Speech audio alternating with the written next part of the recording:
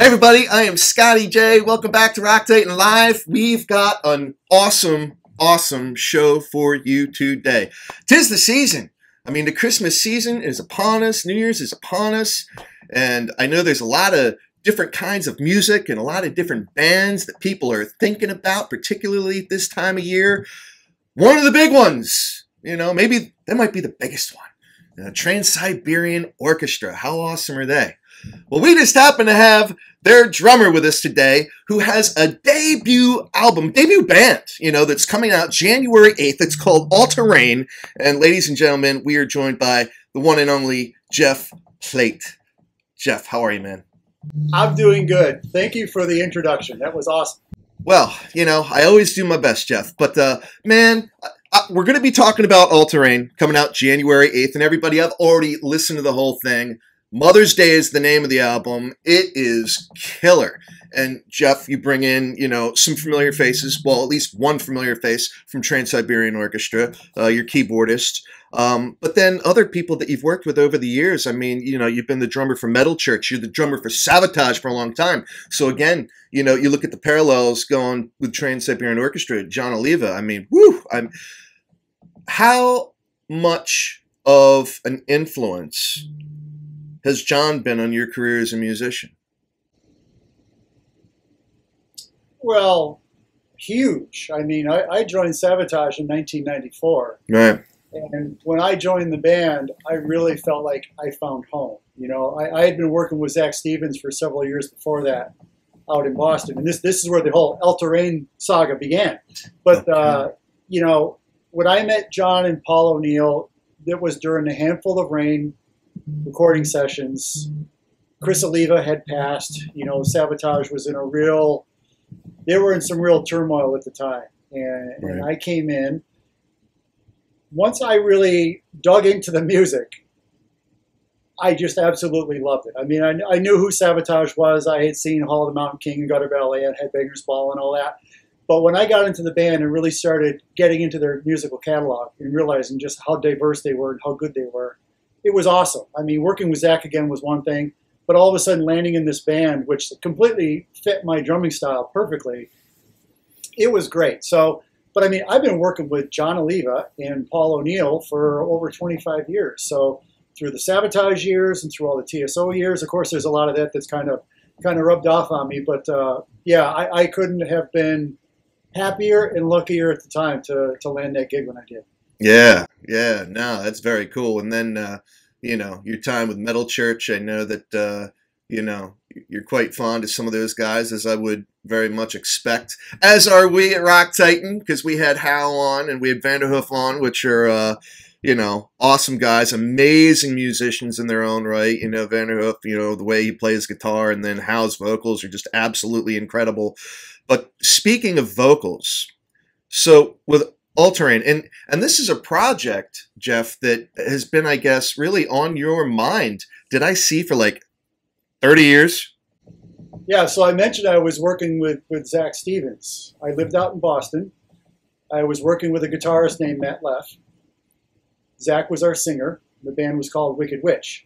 Right, I saw that, yeah. And at the time, we had a rehearsal room, and I had this primitive little recording set up. Well, I recorded basically everything that we did. I've got like 25, 90-minute cassettes full of us. And some of it is working on songs. Some of it is me and Matt just jamming something off the top of our head. But anyhow, I have it all. And as I mentioned, Zach ended up leaving Wicked Witch and became the lead vocalist in Savatage. And he brought me into Savatage. And so anyhow, all these years passed. And a few years ago, and I always used to kind of go back and visit these old cassettes because there's some really cool stuff on there. And a couple of years ago, I was listening to some of it, and the tapes were literally starting to deteriorate. So I figured, you know, I better digitize this stuff. So on the TSO tour 2 years ago, I bought a digital deck, and I started digitizing some of these ideas and you know, and filing them away. And as I was doing it, I realized it's like, there's some great stuff here that we never did anything with. You know, whether it was just a riff that Matt played or some rhythm or something that we were doing, it was all just there, and we hadn't done anything with it. We hadn't finished a lot of ideas. Some of it we never even touched on more than just jamming on something. Okay. So Matt Leff, unfortunately, was afflicted with cancer. And several years ago, you know, he had gotten pretty sick, and I got a hold of Matt and I said, look, we've got all this music, and I would like to try to do something with it if you don't mind. You know, so he gave me his blessing, and he said, you know, go ahead and do with it what you want. Keep me posted. You know, I want to know how the progress is, and I want to hear what you're doing. So we lost Matt last year on New Year's Eve, actually. So rest in peace, Matt. So anyhow, I had all these ideas, and literally there are some jams. The title Mother's Day has been in my mind for literally almost 30 years.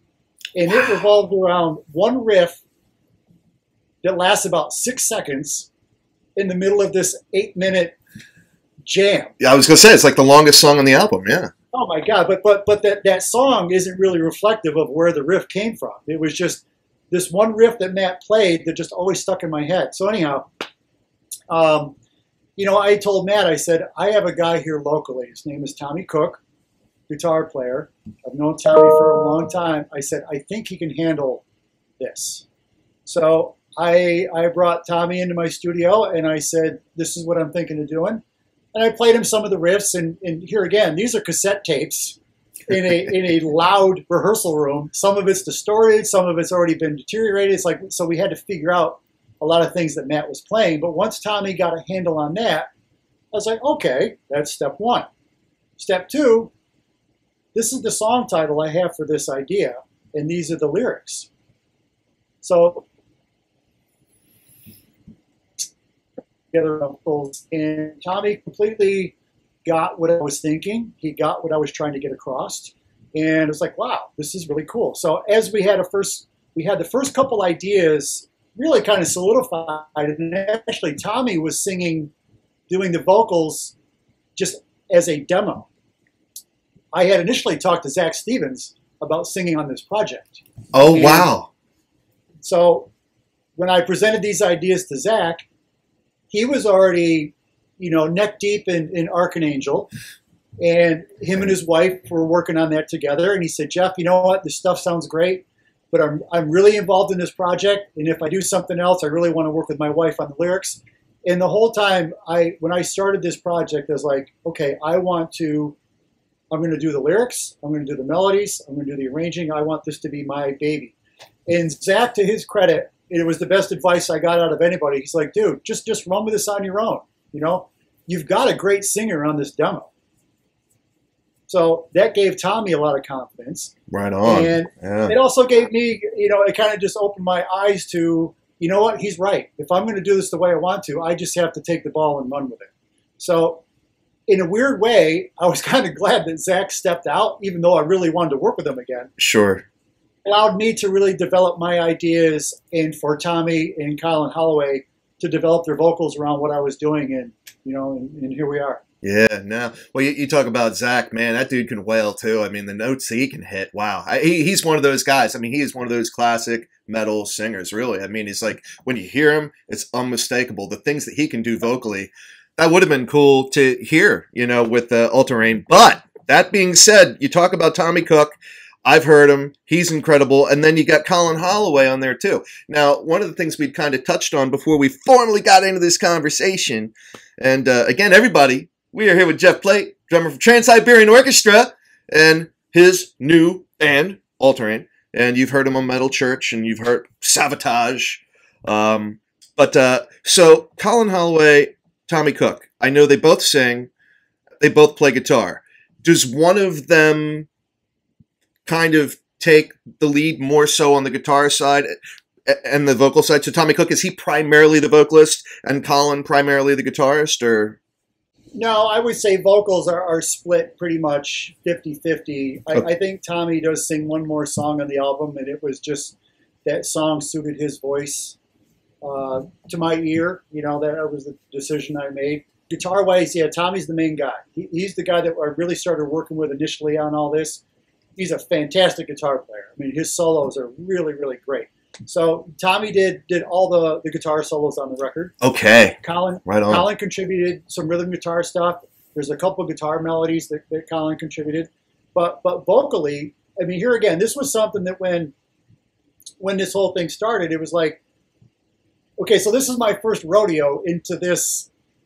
You know, I've always been the guy behind the drums, coming up with a drum part, playing somebody else's songs. Now these are my ideas. Right. Tommy really wrapped his head around it. I explained to him, you know, this is what this song means and blah, blah, blah. And he totally liked it. And same with Collin. Voices are kind of similar, but they are different enough that it adds a certain different texture to the songs that they're singing. And when they sing together, they sound fantastic. And this kind of came out of, as Tommy and I were working on Alta Reign, the beginning of it, we also had a cover band called Sun Sonic. Collin Holloway sang in that band, played guitar. Oh, right on. Zach Hamilton played bass guitar and keyboards and also sang.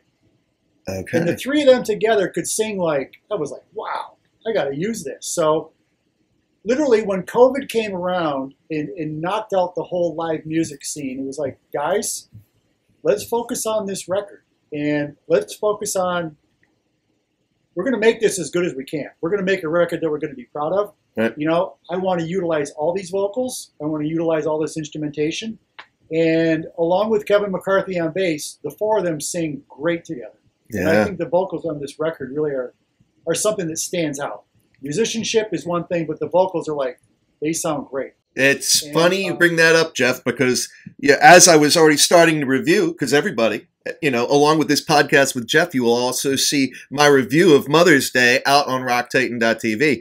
But, I was going through it. And from the minute Shine kicked off, the first track, man, I was all in. I was hooked. I'm like, wow, these guys are for real, even though I wasn't familiar with some of the names.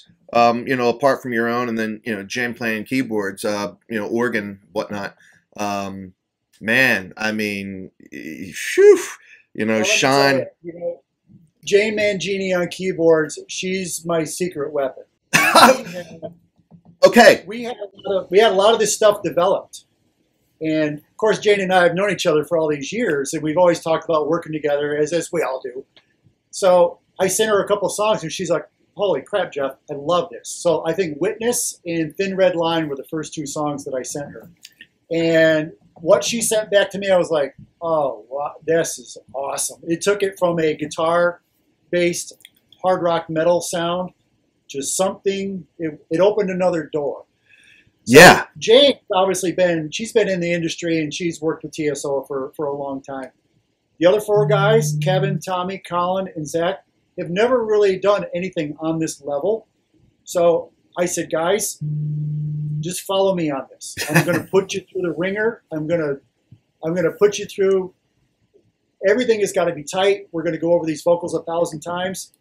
They bought in, and the end result, I think, certainly shows that. Yeah, no, it absolutely does. And I'm glad you brought up the whole idea of, the band being guitar heavy versus you bring Jane in, with keyboards, and now you've introduced a whole new element into the mix. I mean, it just brings a whole new sound into it. Apart from the relationship that you had with her professionally in Trans-Siberian Orchestra, what was it that made you, in your mind, since this is your baby, Alta Reign, what made you want to go from like a more guitar-centric, guitar-heavy instrumental to introducing that keyboard organ element to it? So when we first started working, Zach Hamilton also plays keyboards, and he plays keyboards very well. Okay. So we had started working on some ideas. So we initially had a couple ideas for Witness, and we were kind of stuck on a couple of other parts, and same with Thin Red Line. But Jane was just, I know she had this library of ideas and sounds, and Jane is just cool. She is just a cool person, and I wanted to see what I was going to get back from her. And like I said, I sent her those two songs. What she sent back to me, it was like I sent her Witness. She sends me back like 12 different keyboard parts. It's like, okay, 7 of them don't work, but these other 5 are awesome. So I knew that she was into it. Right on. And as this thing progressed, a lot of this stuff was really, it was basically hammered out. We had the format for everything before Jane was involved. But as I started feeding her songs and just telling her, this is what I'm looking for in this section, This is what I'm looking for here. Here I don't know. Send me some ideas. And everything that she was sending to me, I mean, she would send a lot of ideas. There was always something in there that fit perfectly. So it just complemented everything that we were doing. And I don't want to say it took the edge off of us. I think to the contrary. I think it made it bigger. I think it made it heavier. And there are certainly parts where, you know, her playing is so emotional, it takes you somewhere else. I agree. But her approach to it was just great. Yeah, no, I couldn't agree with you more. So, debut comes out January the 8th, Mother's Day. As far as like any long-term plans, have you thought about that? Is the ambition, is the goal here that once live music resumes again someday, you know, is the plan to go out as Alta Reign and tour as a band? That would be nice. Yeah. I mean, that the plan. I think honestly, the plan right now is we want to, you know, introduce ourselves to the world first of all, and you know, this is our first album. Let's see what people think of it. We're all very, very proud of this. We've had great feedback so far, and Alta Reign #2 is already in the works. I've got probably 9 ideas that are pretty well together. I've got lyrics for all of them.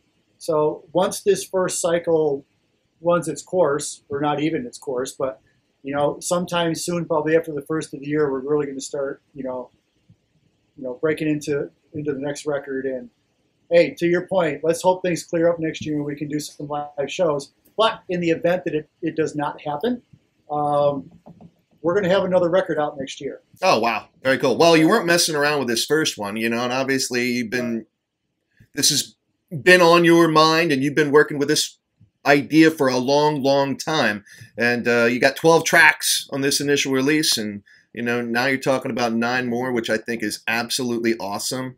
Yeah, that'll be very cool. Now, one of the things I think that is interesting, you know, talking about you hope to get out there and play live, and you know, obviously people haven't been able to do that.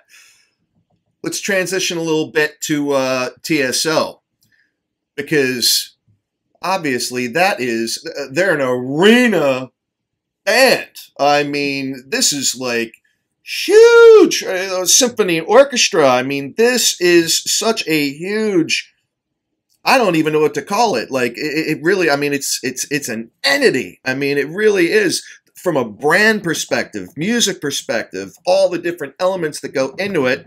I know you have got a live stream that is coming up. What today is? So 18th, December 18th. Yes. Yep. 8 p.m. Yes. So, how different is that for you? Have you ever done any kind of live streaming like that before? Or, you know? No. I mean, the whole thing is different. It's just, It's just so weird what has happened this year. You know, it's like, I've been doing this for a long time. And I've been with TSO. I've been working with John Levin and Paul O'Neill, like I said, for over 25 years, 26, 27 years. It's unreal. To think that TSO has literally, you know, broken all the norms and just gotten more popular and bigger and better every year is, nobody ever would have thought that. But I have had so many people come to me. It's like, you know, Jeff, you've been doing this for a long time. You ever think about retiring? You ever thinking about this or that? It's like, no, I feel good. I'm still playing good. I said, Christmas is coming every year, and you know, there's no end in sight for TSO. Right. All of a sudden, this damn COVID comes along and pulls the rug right out from under all of us. And you know, earlier this year, we could kind of see what was coming. I mean, we really held out to the last minute, and then the decision was inevitable. I can't even say it was our decision to make. It was just obvious that we couldn't tour. But the live stream was obviously the next step. And how are we going to do this? Taking this massive arena show, transforming this into your computer screen or your television screen. How do we honestly represent TSO and what we built over all these years? So, you know what? We've got great people in place. The management, the production staff has been here for a long, long time. Paul Paul O'Neill, we lost Paul 3 years ago. Right. He left us in a very good place. We got some very good people involved. His family is behind everything 100%. Good. So this live stream is going to be one for the ages. I don't even know what this is going to look like, but we're working on it now, and it's going to be spectacular. So this Friday, December 18th at 8 p.m. Eastern Time is when we're going to hit, and I'm really looking forward to it. Okay, so this wasn't something that was pre-recorded and is going to be put out there live. You're going to be this is going to be live in real time? Yep, everything's recorded live. Wow! Oh my God, that's going to be huge, Jeff. Wow, that's going to be fun. But so again, now we're going to transition back to Alta Reign, and you know, we'll kind of get going here. I know you've got better things to do than to talk to me all day long, and I got to go check out, see what the snow's doing outside. You know, speaking of Trans-Siberian Orchestra, because it's like Siberia outside. We're getting a big nor'easter, from what I understand. I got to fire up the snowblower. What the heck, man? It is December. Well, yeah, right, but that didn't mean a whole lot last year. You know, this year it looks like it's going to be a little bit different. But so Rat Pak Records, though. Rat Pak Records is who you've gone through, and I know that Metal Church is with those guys. Did your relationship with any of the guys in Metal Church lead to you working with Rat Pak for Alta Reign, or how did that all come to pass, and how do you feel about that relationship so far with your debut set to come out January 8th? Yep, of course. So Rat Pak, I'm not even sure exactly when Kurt Vanderhoof, Metal Church, decided to go to Rat Pak. It was, I think, maybe the second record I did with the band. I can't even remember right now. Right. But Joe O'Brien, president, owner, creator of Rat Pak, you know, I met him on one of the metal cruises, and we just hit it off. He's a great guy. He really loves the bands that he has on his roster, and he busts his ass. You know, I know what he did with Metal Church and how hard he worked at it. I mean, we had some fairly decent success with Joe. So when I started developing this, I mean, and we'd stayed in contact. We talked a few times a year when I first left Metal Church. But, you know, once this Alta Reign thing started to develop, I sent Joe a couple of the demos. Well, we had taken 2 songs, Witness and Thin Red Line, and went to a studio, ultrasound studio, my friend Joe Clapp out in Massachusetts. I sent Joe these 2 songs, and he was like, wow, this is like one of the most interesting things I've heard in a long time. Right on. So, you know, he was suggesting this and suggesting that, and I mean, I knew right then that I was going to work with Joe. It's like, okay, I know Joe, I trust him, I know his work ethic, he likes what he's heard so far. And, you know, the more stuff I kept sending to him, the more he was like, yeah, this is good. This is good. So, you know, kind of going back to your question before about, you know, what's the plan here? Well, I think I've got a good team. You know, not just the people in my band, but having Joe working the label, Kevin doing the PR and the media and stuff. Both of these guys are really into this record. And that just says a lot to me because, very cool. You know, they could have passed me up. I mean, honestly, I've done a lot of really great things in my career, but I've never led a project before. And the fact that they decided to step up and take this on because of the music, you know, to me, that says a lot. And we're all very proud of this record. I think there's really something special here. And, well, we're going to find out real soon. January, yes, we are. Yes, we are. Yeah. Get their hands on it. They're going to let me know what they think about it. But I think things are going to be good. Right on, right on. Well, I couldn't agree with you more, Jeff. And thank you so much for joining us on Rock Titan Live today. And again, everybody, we are here with just awesome Jeff Plate, man. You hear him on Trans-Siberian Orchestra, December the 18th, live stream Trans-Siberian Orchestra at 8 p.m. So make sure you all go check that out. And again, the debut of his band, Alta Reign. Mother's Day is the name of it, January the 8th. Absolutely incredible. And if you've all enjoyed this podcast, which I have every confidence that you have, and, you know, a lot of the people that we've talked about, Jeff and I just today, you know, Chloe Lowry, she's out there, Trans-Siberian Orchestra, Kurt Vanderhoof, Metal Church, Mike Howell, you know, from Metal Church. We've got all those guys. They are all featured on Rock Titan Live. So you must go out there and check us out. Give us a subscribe. And, of course, we're going to share all of your information as well, Jeff. And, you know, give you guys the attention you so rightfully deserve. And thank you again. And much success, man. Much success with TSO through this new kind of landscape that we're in. I know you guys are an arena band, you know, so that's got to be different. We'll see how this live stream goes. But Alta Reign, man, very excited about it, and I loved it.